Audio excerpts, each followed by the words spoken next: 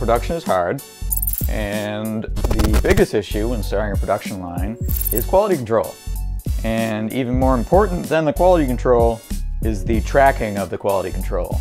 Because without data, you have no way of solving any of the problems in your processes. Now normally, you'd have something called an ERP system that takes care of all this. But ERP systems are usually custom coded and cost a lot of money. And while that's in process, I decided to learn how to make my own ERP system last night. And it's pretty good. So let me show you how it works. You got this barcode scanner. And you open up this Python program. And it connects to a Google Sheet.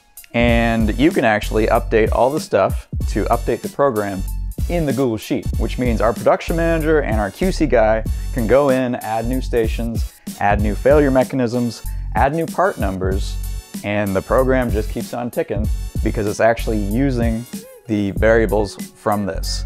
And I know what a lot of people will say, you can't vibe code something for production, but you can if you have the level of OCD that I do.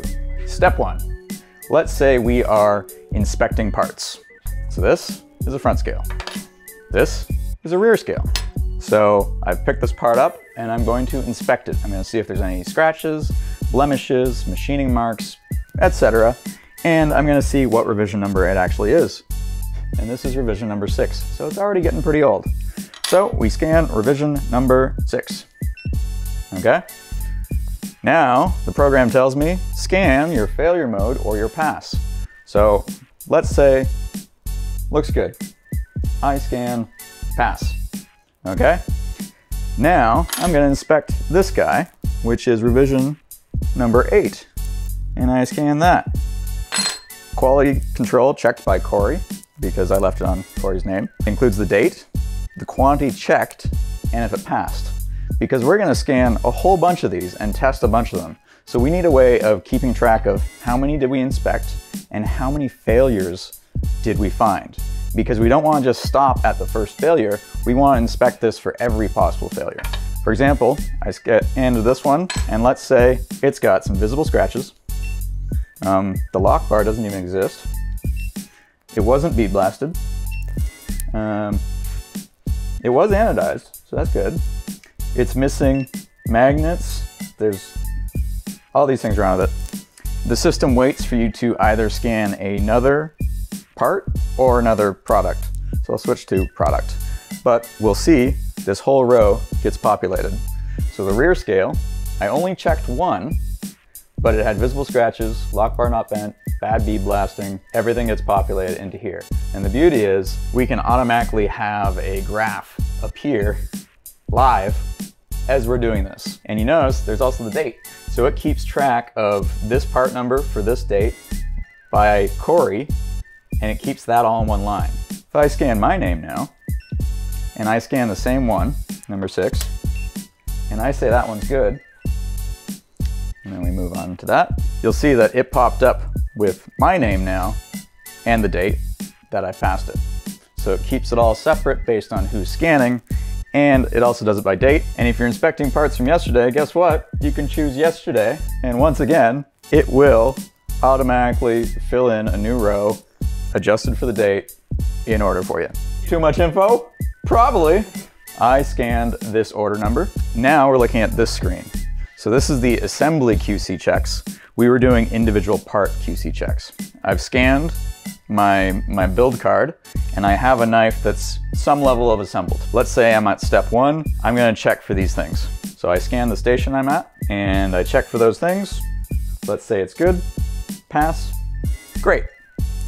Now, the next time this gets scanned, I'm at a new station. Station 2, tumbling. Let's say it failed. Okay? Bead blasting. Pass. And you can see order number 56315, station 1 passed. Station 2 failed with code 5. Code 5 is the failure mode, which is lock bar not bent. But at bead blasting, it passed and checked by me on that date. How do we rework a part? Let's say it's green, green, green, green, and 1 red. We've scanned this again, but this time we're gonna scan rework. And now, which station? Tumbling. So we go to tumbling, and let's say we fixed the problem. You scan pass. So I could have had it just overwrite what failed, but instead I appended reworked. That way we have the data tracking to know out of this order, where did it fail and why? And then when we rework the order, we can reconfirm that everything has passed. So now if I scan station 1, which should also pass because it was fine before. Okay, that's supposed to go there. I'll fix that. There's some bugs. So, one bug, that's it. We're gonna make this look a bit nicer, and we're also gonna color code things and differentiate the types of codes. So as you can see right now, we're using QR codes for the product number, which includes the revision history. And that's because barcodes, when you get too long, the barcode gets too big or you run out of characters. So we need to use QR codes for something that is going to continue to change. Then I've split up barcodes and QR codes for the station code versus the failure code. Just so it's an obvious, what am I looking for? I'm looking for the barcode because I'm scanning the station. Or instead of the station, your name. And now you've scanned, I am James, and I am the one doing QC right now. Finally, the pass, rework, and we also have a new fail. So if there's a fail that we haven't recorded before, you scan this one, and QC needs to then add it to the system so we know what new problem we have to solve. So likely, you're gonna carry pass, rework, and new fail with you, possibly on your laptop. You got your screen, and you go to the station, you do your QC check, and you approve by doing that. So in the short term, part acceptance is going to go at the station called part acceptance. So that way, when you're doing QC, you can scan the wall with the issues that you might find at that station. So let's see it in action. Take your barcode scanner, you got your program open, and we're going to inspect this knife. Step 1 is to scan into the system. It's already passed the previous 2 stations, so green is good. So at this station, we're typically looking for a few things. We're making sure that the bubble level is straight, not crooked, and obviously not missing the detent plate because then it wouldn't lock. And then also making sure that we did in fact install the tweezers. It might sound silly that it's just like, make sure you put the part in that's supposed to be in the knife, but the reality with how assembly works is sometimes you just have a brain fart and you miss something, which is why in production you need to double and triple check. So let's open it up and take a look.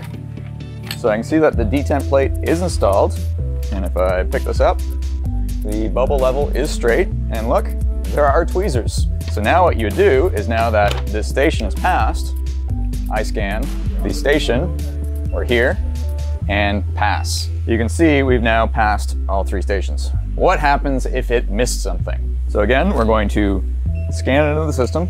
We're going to scan the station we're at. Let's pretend there's no detent plate. So I scan missing detent plate, and then from my sheet, I click done. And now if we look over here, we can see this order number passed the first 2 stations and then failed here. So now we're going to fix that. So let's pretend that I've installed the detent plate. So now it's going to pass. So once again, I scan that card, I scan the station, but this time I scan pass. Let's again just scan. Done. The important thing here is we're keeping track of all this data. So we can see that it did actually fail for the missing detent plate, but it's been reworked and now it's passed. Sometimes there might be a case where, oh, it failed for that and it was reworked. It gives you a nice flag to double check that and make sure it was in fact reworked properly. By doing all this, we're able to identify the processes that need extra attention, really make sure that no failures are getting through. Let's hop over to the final station and take a look at a knife just before QC. This is the packaging station, and it is the final QC inspection upstairs before it comes to final QC. So I'm gonna grab one of these boxes from this shelf, and we're gonna scan it in and see what's what. So if you take a look, it's passed all the stations we're currently using, and it is ready for final inspection. It's time to take all these boxes down to my lab and do that final QC. So let's do that. All right, so production is finally ramping up, and I have, I believe, 50 knives pass through final QC, and hopefully that means 50 knives to ship.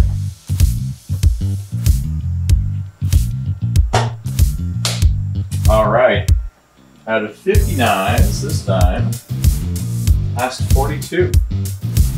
So the process is definitely improving. Almost forgot to put Bill Card in there.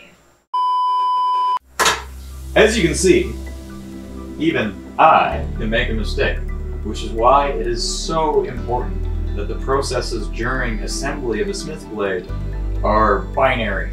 You have to do this and you have to follow these steps, because that's the only way you can guarantee over a period of time that the process is done the exact same way.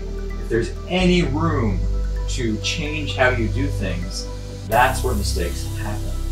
So, it's a lot of whack-a-mole, because basically we're identifying all these little problem points in these processes, but that's how you make a rock-solid process. You gotta find every single edge case, and you gotta make sure it's impossible to do it wrong.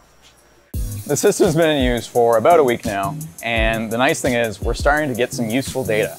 And now we can have a dashboard up here so everyone knows where we're at in production and how we're doing. Green means knives that have passed and shipped. Blue is the number of knives that were made that day, and yellow is the number of knives currently in progress. Yellow will start to disappear from the graph, and eventually it should be blue and green growing.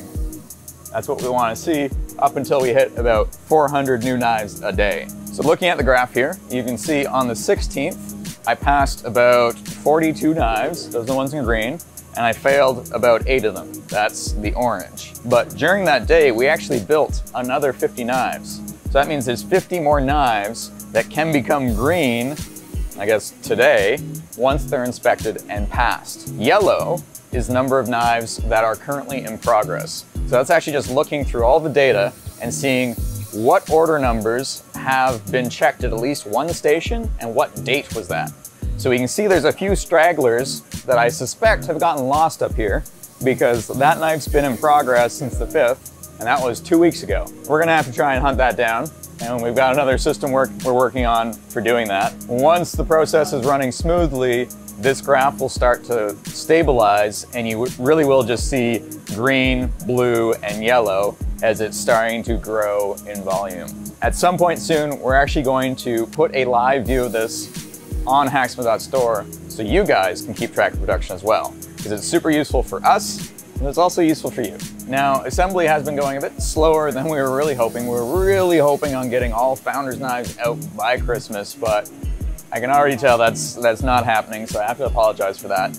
But we will be shipping at least 100, hopefully 200 by Christmas. We've ironed out most of the gremlins in our processes, which means the volume of production is just gonna go up from here. Once we're starting to produce 400 knives a day, we'll be able to get through those Kickstarter orders super fast. So thank you for your patience.